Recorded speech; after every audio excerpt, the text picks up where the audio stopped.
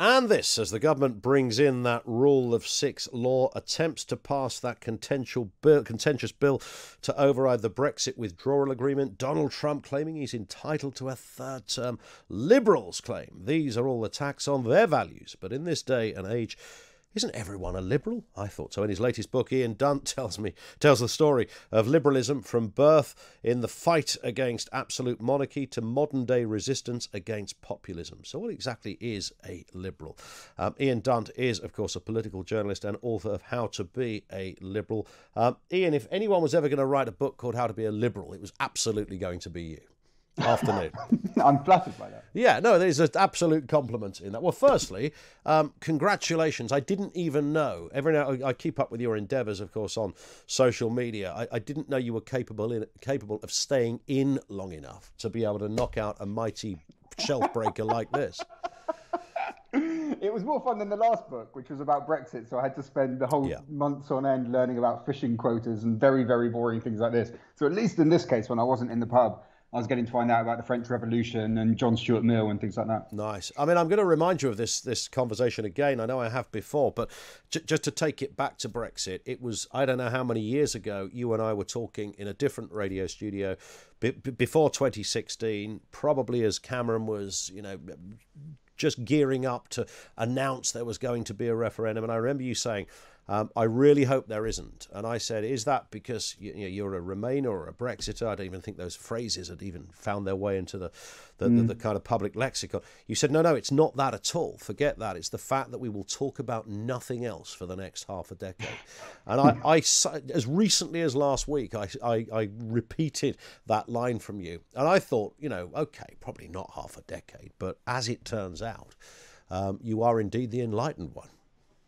This is very, very rare that I get called those terms, so I'm very happy to accept it. I'll take any instance in which I was right with great grace. The thing is, we're not even, I think we're still at the beginning. And looking at it this week, you really get a sense of just how long this is going to go on. Because imagine where we're going to be in a year's time. Yep. There's going to be some other trade problem, and when that happens, this government's going to respond to it by trying to go for this sort of apocalyptic culture war break, saying we're going to tear up international law, or we're going to appeal to our base. And in all of those cases, we're basically going to get sucked back to ultimately talking about Brexit. It is so tiresome, so incredibly boring. And I, at the moment, have the suspicion that we're going to be talking about it for the rest of our lives. Yeah, well, let's just pick up on that point, because when we talk about, liberals and populism and all of those kind of sort of, I don't want to call them battles, and sometimes we do.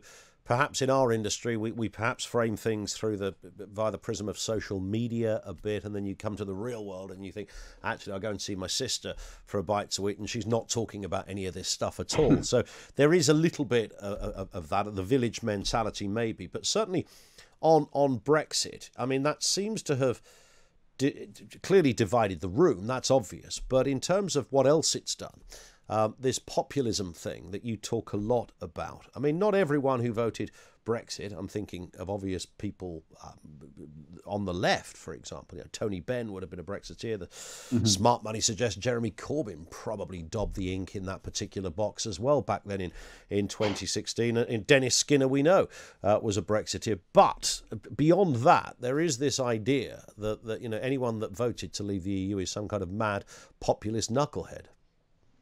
Yeah, I made quite a lot of friends after the referendum from the Liberal Leave side, so people that supported Brexit but didn't go in for the kind of more nationalist rhetoric that we were hearing. So the anti-immigrant stuff, the attack on truth, the constant references to the people. There was plenty of Leavers who just didn't go in for that stuff. Just said, look, don't really like the look of the project. Looks political, looks like the kind of thing that centralizes power. I want out, but I still generally want the single market stuff. We want to be able to trade as freely as we want. We still want freedom of movement. So there were a lot of people like that. And the estimates that you see when you look at the polling from before the referendum was it was between 40 to 20% of Leave voters would, for instance, either say on those particular statistics, would either say that they supported freedom of movement, or that they weren't prepared to see any change in freedom of movement if it would have economic damage to the country. So both of those you can take as kind of a single market, soft Brexit position.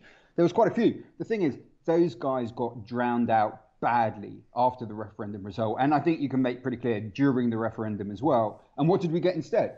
We got this relentless drumbeat against freedom of movement, against immigration. We got this constant reference to that phrase, the people, and we're still hearing it now. I mean, Boris Johnson brought it up in the last PMQs when he was getting himself up into a bit of a blather about the fact that Keir Starmer hadn't asked him about Brexit. Talked about the will of the people again. Now, this is the thing. Under liberal theory, there is no such thing as the people. What there is under liberal theory is individuals.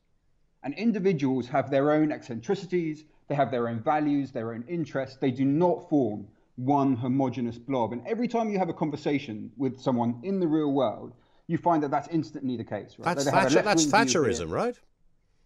Well, Thatcherism is a form of right-wing economic liberalism. It's a kind of liberalism. It's right-wing economic liberalism. You can also go to the left. So, for instance, if you think about the individual, you can think, what does the state have to do to make sure that this person has a job, to make sure that this person can put bread on the table, to make sure that we interfere with companies so that they actually provide for their workers and provide for consumers. So you can go to the left or the right on it, but ultimately your moral focus is the individual. And when people talk about the people, when they talk about the public like a big homogeneous blob, that is not liberalism, and it is, in fact, very, very dangerous. You look throughout history, every time it happens, very, very bad. But how else do you define? I mean, is the word "the people" not used in this context really just to highlight and indicate the result of a referendum?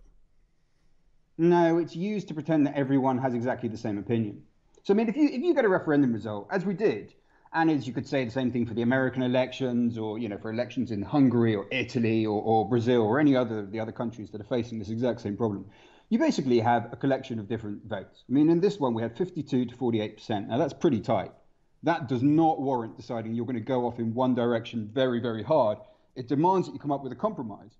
But you won't come up with a compromise if your definition of the population is just the people, if only the 52% count and the others get jettisoned. So on that basis, no, it's not really a byword for that. What it is, it's an attempt by the state, and it does this all the time. You go back to Cromwell in the English Civil War, this is what happened. You go back to Robespierre in the French Revolution, this is exactly what happened. Someone comes along, they say, I channel the will of the people. It's exactly what Theresa May said, it's exactly what Boris Johnson said. But they're not really representing their interests. What they're doing is saying, whatever it is that I have decided, I now get to sort of hoover up that democratic legitimacy and pretend that I'm this representative. The only people they really represent are themselves. And so today, as we look at it right now, we will hear again in today's debate in Parliament over the breaking of international law, the will of the people, the will of the people. You look at the polling, that is not what it is. The majority of people in this country do not support breaking international law, whether they're a Leaver or a Remainer. So in terms of Boris Johnson in particular, I mean, he's the most curious character to me at all. I think I've said this to you before. If you go back 10 years when he was Mayor of London, if you'd have said 10 years ago, think of a right-wing Conservative, you'd have gone through a lot of names before you got to Johnson. Yeah, it's true. Because he doesn't have a single conviction. I mean, he doesn't have any principle that he has shown throughout his public life, apart from the fact that he wishes to be Prime Minister. Now, that is not the case, to her credit, to be fair, for Theresa May. I mean, Theresa May did have principles that she cared about. The main principle, she wanted to reduce immigration. She basically hated immigration. Now, I passionately disagreed with her on that, but at least I could respect the fact that she had that principle. Boris Johnson doesn't have it at all. Instead, what's happened with him is that he will hitch his sails to wherever the political wind is blowing in order for it to advance his career. Now, if the world had been different, if the situation had been different, he would have been a very prominent Remain Tory MP, very pro-immigration, multicultural, all of that. And that indeed was the way the wind was blowing when he was London Mayor. Yeah, so definitely. That's what he was. Talked about amnesties, for goodness sake. Exactly, yeah. Now the wind is blowing in a different direction, so he's a completely different human being. So in that capacity, there's almost no one who's more cynical than him. And I mean that when you look across the world. Like, look at Viktor Orban in Hungary, right? He is more pernicious, more dangerous, more extreme than Boris Johnson by 100 times. But at least you can say of him that he genuinely has those convictions. Even Donald Trump, who's this kind of, if he was smart enough, he'd probably be a fascist, but he just doesn't have the intelligence enough to express any kind of real ideology with coherence. But at least he's consistent. He's always hated the competition that Asia presents to America. He's always hated Mexicans. He's always hated immigration. So there is a degree of consistency to him. That is not the case with Boris Johnson. He will go whichever way the wind blows. So is Johnson ultimately the catalyst for your book? Was he the kernel, or was it Brexit and all that went with it, which would, of course, encompass Boris Johnson? No, it's the worldwide pattern. I mean, look, you look at the US, it is exactly the same language, the same process. Look at the way the government treats journalists in the US. The same thing as we see here, the blacklisting of media outlets, the attacks on the independence of journalists, for instance, at Channel 4 News, various other outlets, including ITV and BBC programs. The relentless use of the word the people, the use more perniciously of the phrase enemy of the people, suggesting that those who disagree with you politically are actually against the interests of the nation itself. The relentless anti-immigration messaging that we get, it's the same in the US, it's the same in Brazil, it's the same in Hungary, it's the same under Salvini in Italy. This is a worldwide situation that we are looking for. But I was just going to add to that. Sorry to interject, Ian, but no, you know, the right accused the left of precisely the same tactics. Oh, the left does have many of the same problems. Like, you look at parts of what is going on in the identity politics part of the left, and you see exactly the same. So what we get for the people when we're talking about, and basically, you know, it's usually a reference to sort of indigenous populations in Western countries. When they talk about the people, they're talking about people in towns, usually left behind communities, predominantly white, predominantly working class. Now, you get exactly the same process going on the left when people talk about race, when they talk about gender, when they talk about sexuality, where they talk about those like homogeneous blobs in which people don't have any individuality within them. So there's a sort of reference. One of the worst phrases for this is the phrase people of color. It's very bad because it takes in such a broad range of people. Yeah. That's the majority of the human population that they've just described. And suddenly suggesting people of color feel this way about a particular political issue. And you just think, well, on what possible basis do you have to talk that way? People are not homogenous on the basis of their skin color, their race, their ethnicity, or anything else.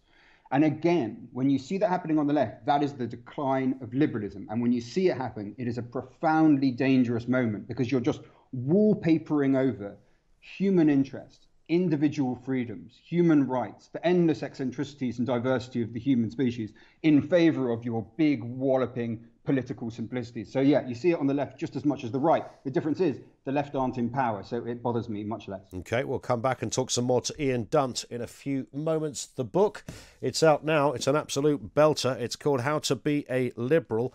Absolute belter isn't written on the back, though, as one of those kind of like media recommendations. I'll talk to Ian about that in a few moments. I was just before we went to the break-in, I was looking at the names on the back of the book who've all given their kind of, you know, little thumbs up. I actually know all of these people as well, which makes me rather disappointed that I'm not on there with my "it's a belter" comment. How did I miss out here? I've known you longer than some of these people as well, which makes it even worse. Sorry, well, you know, paperback edition. I'm sure we'll get "It's a Belter" on there, yeah, possibly in the inside front cover. I think so. On the paperback edition, maybe we can revise that. We'll talk to the publishers. I think we need to. In terms of, so just define that. If you, I mean, the conversation about, because I'm also fascinated by this liberalism, populism, identity, all that goes along with that. But of course, the story is not entirely new, and you certainly chart that journey in your book. It may well have come to a more contemporary head in recent times, but we've been here before. Yeah, we've been here many times before. And, you know, the weird thing is, like, the more you look at the last 400 years, basically, so you're looking from about the 1600s to now, this process, it's almost kind of weirdly cyclical. Like, it just keeps on happening again and again and again. Certain people come out and they talk about the individual. So when they talk about it, they mean individual rights. Like, you have a sphere of protection around you as a person that no one is entitled to interfere with. And it doesn't, you know, this goes hand in hand with democracy. Yes, people have a vote, they elect a government, but just because that government is democratically elected doesn't mean that it gets to do things to the individual that aren't warranted.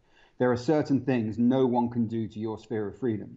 And then there is another set of people, and like historically, you have people like Rousseau who would put this view across, people like Karl Marx, who basically said, look, the individual doesn't count. Like, the individual is just a nothingness. What really matters are these blocks of humanity. For Rousseau, he called it the general will, a bunch of people together who have expressing their will. And what matters is them, usually expressed in a country or in a city-state or something like that. What matters is them. They don't have any individual rights within that. Whatever they decide they want to do to any individual one of their members, they can do, because all that matters is that they're expressing their will. Karl Marx had the same thing for class. Then when you get to fascism, they have the same thing for race. This is this idea that there's basically units of humanity that are the primary units, the only thing you ever really need to care about. And what happens to happen to the humans within it, well, that just doesn't really matter. Right now, we are not in as bad a place as we were, during the rise of sort of Soviet communism, during the rise of fascism. But the pathway is the same. The second that you start giving in on individual liberties, on individual rights and everything that comes with them, you suddenly start sinking towards that very, very dangerous place that we've been in many, many times before. But in terms of, what Mr Johnson is currently doing, I mean, there's the issue of immigration, which you've alluded to a couple of times. I mean, firstly, if you are against increased immigration or any immigration, I mean, you don't have to be a mad old racist. You might just genuinely intellectually believe that a country rubs along better in a kind of monocultural kind of fashion. And right now, when times are a bit tricky, your argument becomes even more powerful, because you could say, look, it just doesn't make any sense to have extra people into a country where there's already myriad problems taking place. So you could be anti-immigration without being a mad populist racist. Yeah, you can be. I don't know about this monoculture thing. That to me, well, that might be taking it a bit far, but yeah, that's to me is when you fall off the other side. Of course, you can have controls on immigration. And I don't think anyone says that we shouldn't have any controls on immigration. I haven't heard anyone make that argument. You can say, as many people, including myself, want that we're going to get to a period sometime in the future where these things will become less necessary. But at the moment, I haven't heard anyone making that case. Of course, you could be for more restrictions on immigration. What you can't do is go into the space that originally came from a group called the New Right in France, the sort of 60s, 70s, 80s, which was essentially a group of fascists who just tried to get rid of all of the really sort of poisonous elements of fascism that meant that no one would listen to them, right? So they got rid of the totalitarianism. They said, we support democracy now. They got rid of being explicitly racist. And instead what they came up with was this idea, which is nativism, which is to say that the human being only really works when they're within a culture that is exactly the same as them, that cultures should never mix together, and that any time that cultures do mix together, it has this kind of degenerating impact on human morality. It turns people to crime. Now that is a poisonous point of view. And actually, you see it expressed quite a bit. You see it expressed quite a bit in right-wing tabloids, but also, more importantly, from sort of very intellectual, very right-wing figures talking about, well, actually, the more that we allow multiculturalism, the more that we have sharing, the more we have a problem for our own society. That just seems completely false to me. It seems to me that very, very good things come from humans sharing ideas, sharing cultures. You can go as far down as recipes or as art, or you can just go that there is increased productivity in companies which tend to have a more diverse workforce. And that is pretty much core to liberalism, that humans gain more by sharing than they do by trying to separate themselves apart. You could, of course, go to the other side of that, though, and take some areas of the country where social cohesion is non-existent. You've got, I think Panorama did a programme which they then revisited 10 years on, has this town, I think it was Bradford somewhere, where there was a housing estate there, which was mostly Muslim, a housing estate there, mostly indigenous. I know indigenous is a tricky word, but you take the point. Sure. And nobody was fighting each other. They weren't falling out and, beating each other up and robbing each other's homes. There was just literally nothing in common with the two. Now, that was a cultural thing more than anything. Where does that sit within a desired template that you allude to then? Well, what I don't get about that is you could always find a town where stuff isn't working, and I get that. What's weird is we've spent the last 4 years attacking London as, it's so disconnected, they're not real people. But in fact, the most diverse parts of this country, so not just London, but also the major cities, tend to have more diversity. And they tend to make that work for themselves. That's not to say it's completely perfect at all times. It obviously isn't. But in fact, most of the time, that works. Most of the time that we see things not work is when there's an introduction of immigration to a town that hasn't had very much before. And of course, there's going to be a slightly difficult period there. But what are you going to do to stop that? Just put up the drawbridge? And even if you were to try and put up the drawbridge in this country, we are at some point going to have a realistic conversation about the fact that we have an aging population. And if we're to get rid of all the people in this country who are immigrants and of working age, we're going to find it even harder to pay for the services that they enjoy. So with those cases, you will find difficult situations, but I don't find any that tend to undo the argument in the first place. Sure, but there's clearly, I think David Cameron commissioned Louise Casey, I think, to do some work on this, and she went around the country and was looking at these sort of areas and pockets and different, more cultural problems than anything else. Are you saying that none of that is real? It's kind of an imagined problem? There's definitely a narrative that tries to say to us, oh, if you have a set of Muslims, their culture is completely incompatible with the indigenous white culture of Britain. Now, you look at polling of Muslim communities in the UK, and they poll almost exactly the same as white working class communities when it comes to social issues. So when it comes to, things like, how do you feel about same-sex couples holding hands in the street? How do you feel about people kissing in the street? How do you feel that you should have friends who are from a different community? Now, in each and every one of those questions, there wasn't more than a 10% gap between the answers that were given in polling. Over and over, when you ask people's opinions, you find there is a distinction. But instead, what we get are a series of politicians, commentators, and a media narrative that constantly tries to pit one against the other. It's been happening specifically since September the 11th, but even arguably from earlier than that. Sure. Most of the time you look around at diverse communities in this country and they get on terribly well, much better than you would think by the way that we cover this information. But of course, if you've got an area where, and I know you may well say, well, you're just picking up on one area where a school speaks 7 different languages. You go to your local health centre and everything's written in 13 different languages. Then the sense of a lack of social cohesion, that's not imagined. That's very real.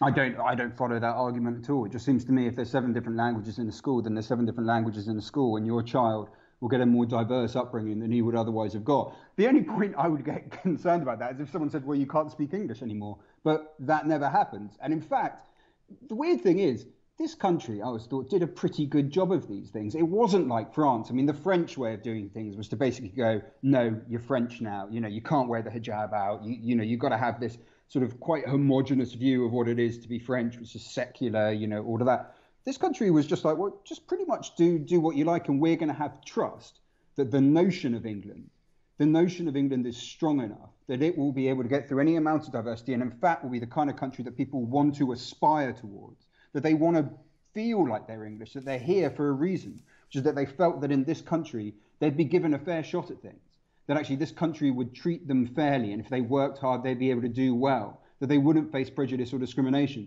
Now, that relationship to me seems a really good one. We need people. People want to be part of the country and want to be part of what England is. And England offers the freedom to be who you are in terms of your religion, in terms of your culture, in terms of your personal life, while still being part of the national conversation, while still being part of a national sense of solidarity.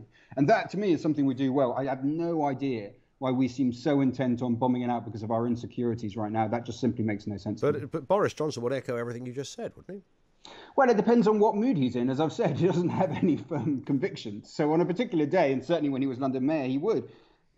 I don't hear much of that from him right now. I think when you look at the treatment, especially on the asylum issue over the last few weeks, has been really, really very pernicious indeed. We don't have an asylum problem in this country. We're getting really quite modest numbers, certainly much less than they get in France, much less than they get in Italy or in Greece. And yet we've seen this really heavy-handed anti-refugee response to it, which doesn't coordinate with our international responsibilities and doesn't coordinate with a better idea of what this country is. So yeah, old school Boris Johnson 10 years ago, I'm sure he'd be on point. This new version of him, prior to whichever one he turns into later, maybe not so much. Just a very final point, and another thing you once said to me. Let's finish with another Dunt-Collins conversation. Was that, and I'm sure you said this on air, and if you said it off air, I'm apologising now if I'm dropping you in any kind of way. But you once said you'd rather go drinking with Conservatives than socialists. How is your memory so good? This is what disturbs me. That must have been years ago. Duntism is something that should be taught in school, you see. So yeah, look, that's how. And that is absolutely the case, I have to say, and it remains the case. It really is. And in fact, anyone that's gone to like the Tory Party conference or the Labour Party conference before Brexit, when things got a bit ugly, and before Corbyn, when things got ugly there, before the tribalism hit, you're always aware the Tories made better drinking companions and they've got better wine. There you go. Love it. Ian, great to have you on. We will speak again. Thank you. Ian Dunt's new book is out now. It's called How to Be a Liberal. I suggest that if you haven't got your 17th of September, but get ordering now. It's got all that information and more. The fact that it might divide the room, the fact that it might create a row, the fact that it might create you to want to respond to some of what Ian Dunt said is only a good